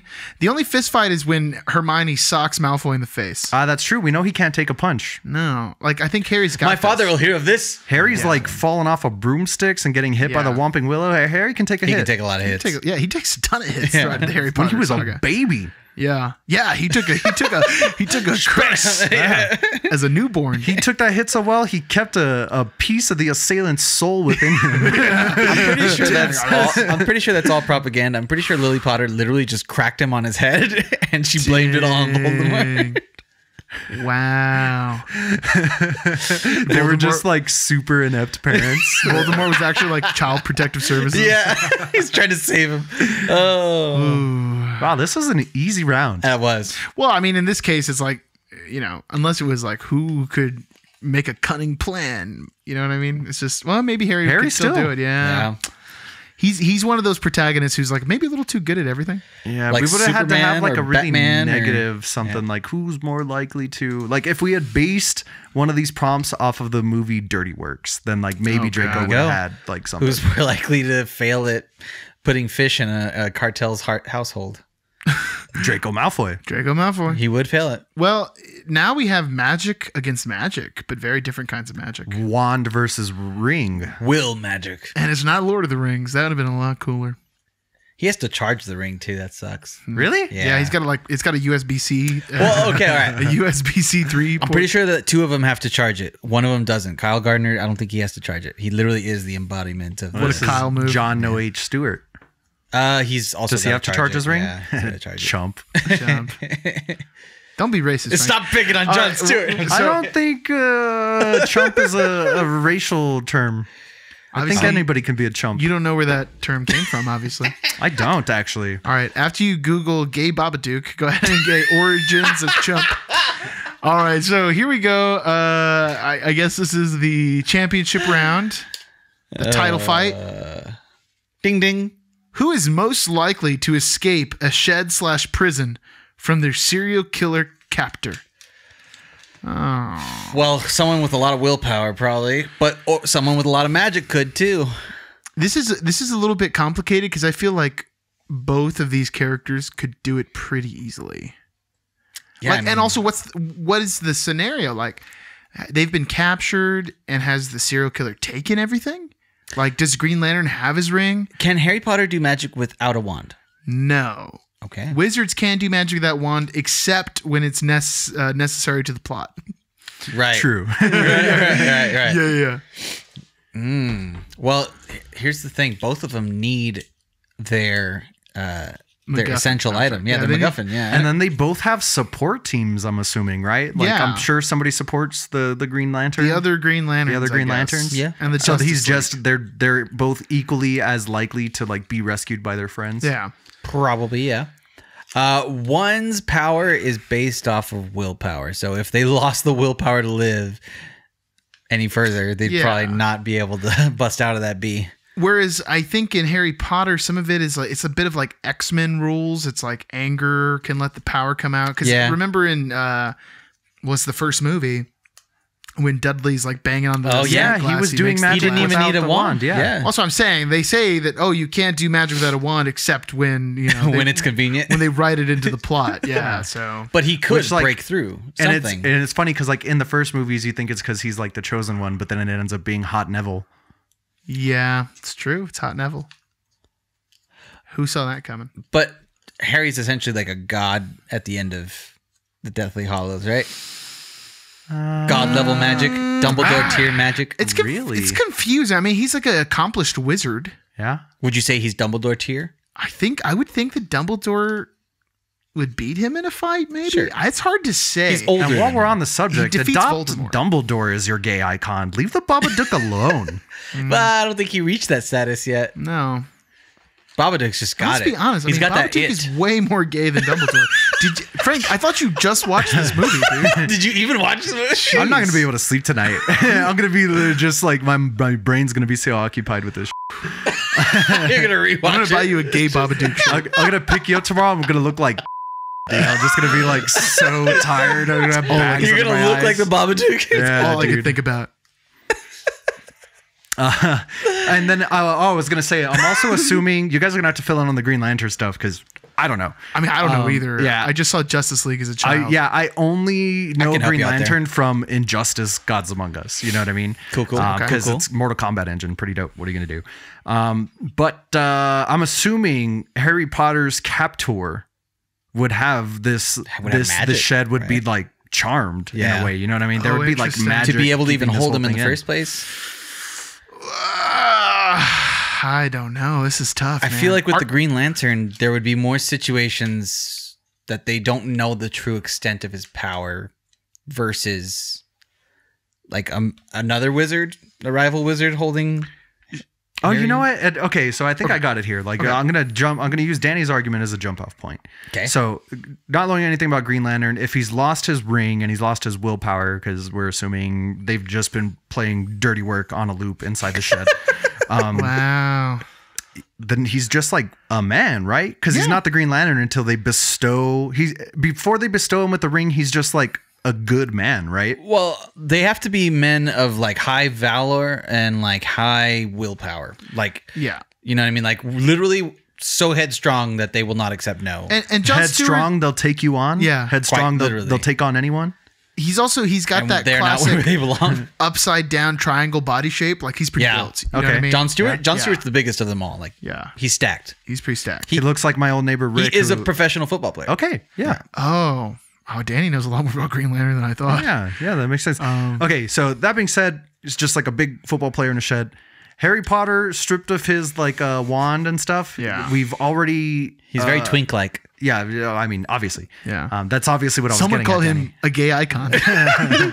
Everybody's a gay icon. Greg Abbott, gay icon. Oh man. Can we make Greg Yeah, let's start Abbott it a up. gay icon? Wow. You heard it here I feel first. like he might wheel himself off a cliff if we hit this hard enough. Wow. It's all about representation. He's going to Mac and me himself. Yeah, dude, he'll totally get the Mac and me. Play that clip on Conan. But yeah, we've already established that Harry Potter, when the time comes down to it, with enough frustration and desperation, he can do magic. Yeah. So he'll MacGyver his way out And- there with magic. I mean, J.K. Rowling will write him out of that situation. True. She'll hate on some trans people, and then she'll be like, let me get my boy out of the situation. Yeah. So we don't think that Jon Stewart would be able to like willpower and buff his way out of. I think he'd be something. less likely to. Are you? I would argue that Harry Potter has more cunning. Yeah. Might be able to figure out a way. And I think it comes down to this. You strip them both of all of their magical Clothes. items and clothes. Yeah. Harry Potter's still the only one who's able to access his power in some way. Where Green Lantern can't will his ring's power into effect without the ring there. Unless that happens he's got some a second one stashed up in his prison wallet. Yeah. He took the ring and shoved it Up his ass. so that the serial killer wouldn't find it. It's a terrible walk, and I'm sorry, guys. We needed David here for this episode. Does he need It's not the ring? any better than any of my other impressions. Jon Stewart finally So ascends you're performing at the caliber we expected. as Yeah. the DC's most powerful Green Lantern. Oh. Let's see. Does he need his ring, though? Does he need his ring? I mean, isn't that the whole thing about the Green Lantern? While Hal Jordan and his unique Green Lantern power ring may be special, he no longer holds a candle to Jon Stewart, who no longer needs a ring at all. Being cosmically powered straight from the lantern's source. Yo, that being Game said, over. we got to give it to Jon Stewart. Game, Shoot. set, match, man. Shoot. Game, set, match right there. Wow, we're learning so much about the Green Lantern, and we hope you guys are too. You never thought he could do better than The Daily Show, and then he keeps hitting it hard afterwards, and now Peeps and predicts champion. There's nothing this tiny, small Drew could do. It's a hard J you're hitting there, man. You heard it here. Here's what he is. Jon Stewart is our new Peeps and predicts. Not that there's anything wrong with that. Champion. Is there anything wrong with that at all? Not new, but he's still the reigning champion. He's retained his belt. Oh, Green Lantern, yeah. He's retained his belt and his ring, although he doesn't need it. He's already made it around. Yep. Wow. Okay.